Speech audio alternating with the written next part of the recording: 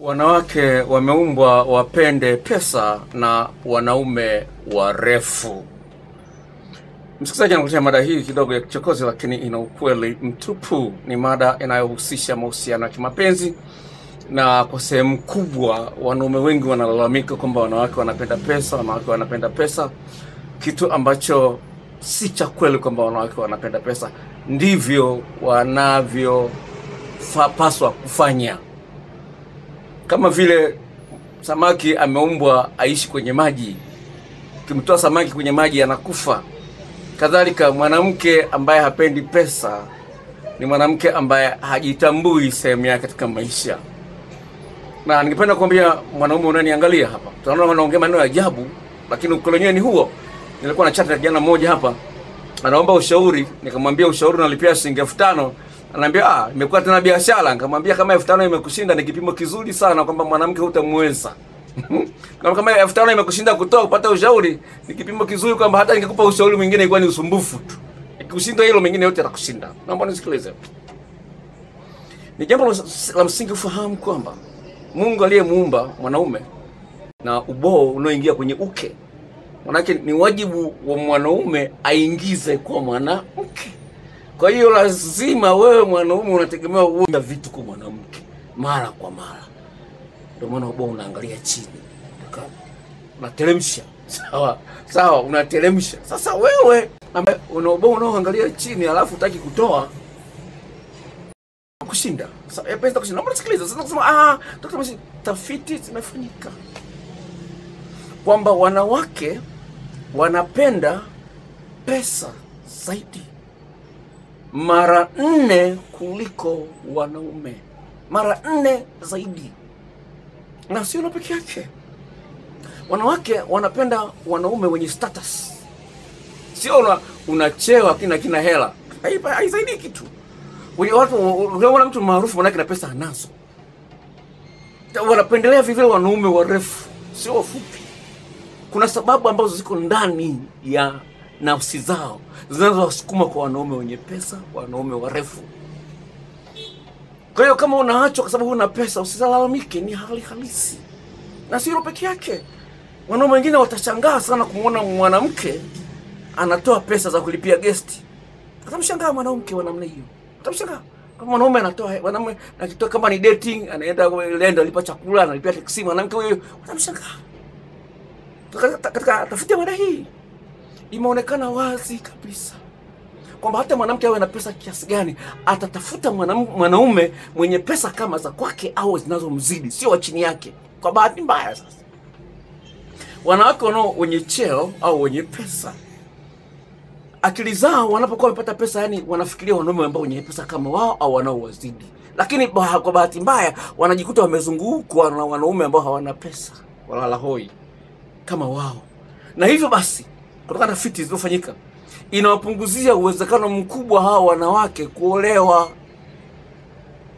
Kama anajikuta tu akili yake inamvuta kwa watu wenye pesa, japokuwa yeye anazo. Sawa? Na kwa bahati mbaya mwanamke mjinga atampa mtaji mwanaume akifikiria kwamba mwanaume akifanikiwa kiuchumi ataendelea kuwa naye. Unapompa mwanaume hela, sawa? Unapompa mwanaume hela, si ni mtaji, si nini, unamsaidia mwanaume hela. Yeye mwanaume kwenye akili yake anajua unamdharau. Sasa utampa pesa, sababisha apende na wanawake wengine ambao hawana pesa. Utashangaa na kusaliti. Nimemsaidia sana, lakini kampa mimba mtu mwingine, kamuoa mwanamke mwingine. Dada mmoja kampa mwanaume mtaji wa milioni 6. Mwanamume akaenda kaoa mwanamke mwingine. Anakuja kupata taarifa tu, dada wa miaka 32. Unazo kesi nyingi sana za wanawake ambao waliona wajanja, eti unampa mtaji mwanaume, hata kuoa haja kuoa unampa mtaji. Unaweza kuona. Kwa hiyo ni jambo la msingi sana ufahamu hilo lipo na linafanya kazi katika maisha ya kibinadamu. Ndio maana unakuta mwanaume anamsomesha mwanamke, alafu mwanamke anakuja anamwacha. Anamsomesha anaingia gharama. Polisi mmoja hapa mwanzo kidogo wa chizi. Unapata kupewa taarifa na mtu mmoja ambaye polisi mmoja ambaye kuja usini kwangu hapa mwanzo. Sawa? Asema yani jamaa anakaribia kuchizi yani. Amemsomesha dada, amemsomesha kwa gharama zote. Alafu mwanamke anamwambia wewe sio hazi yangu, anaenda kuolewa na mwanaume mwingine. Unaweza kuona. Sasa unashangaa kwa nini anakuacha? Ni kwamba akili yake ndivyo ilivyo. Anapenda pesa. Sasa wewe unapojiona kwamba anapenda pesa, no, ndio of course kuna wengine wamepitiliza. Sawa, lakini cha msingi lazima ufahamu kwamba huo ni wajibu wako. Angalia kwenye Google kama unafahamu Kiingereza. Sawa, angalia kwenye Google kama unafahamu Kiingereza, inaitwa acts of service. Jinsi gani unamhudumia mwanamke ndio kipimo kizuri cha mwanaume. Sawa. Sasa sikiliza. Dada mmoja katika filamu madai akasemaje? Akasema hivi: men love to spend money on women. It gives them satisfaction. Nasema hivi, wanaume wanapenda kwa mwagia wanawake pesa, kwa kutumia pesa kwa ajili ya wanawake, kuwafurahisha wanawake kwa kutumia pesa zao. Asema inasababisha wajisikie hali yao ukamilifu, kwamba mimi ni mwanaume aliyekamilika na uwezo wa kumpatia mwanamke mahitaji yake yote. Ni hali ya kawaida. Sasa wewe unaposhindwa kumnunulia mwanamke nguo, kumtafutia mwanamke zawadi nzuri, hujakamilika kama mwanaume. Sawa? Mwanaume asiyetumia pesa kwa ajili yako, ewe mwanamke unaangalia hapa, mtupe. Hajui wajibu wake. Sawa? Hajui wajibu wake kabisa. Sawa? Na wewe mwanaume unaniangalia hapa, sawa? Ukikutana mwanamke, sawa, anayependa pesa, usijisumbue kutaka kumbadilisha. Sawa, ukikutana mwanamke ambaye anapenda pesa, usijisumbue kutaka kumbadilisha. Sawa, unataka kumbadilisha samaki aishi nchi kavu, iwezekani. Usijisumbue, wewe achana naye. Tambua kwamba wewe na huyo mwanamke hamuendani. Sawa, tambua kwamba hamuendani. Yaani usijisumbue, tambua kwamba na mimi huyo hatuendani. Sawa, hatuendani kabisa. Kwa hiyo usijisumbue. Sasa anapenda pesa, kidogo tu anataka pesa. Sasa ni wajibu wako wewe kupima. Yes, anapenda pesa, ninazo, nampatia. Anapenda pesa lakini uwezo wangu sina. Basi achana naye. Anapenda pesa lakini mbona hanipendi? Mimi nampa pesa lakini hanipendi. Hilo ni swala lingine.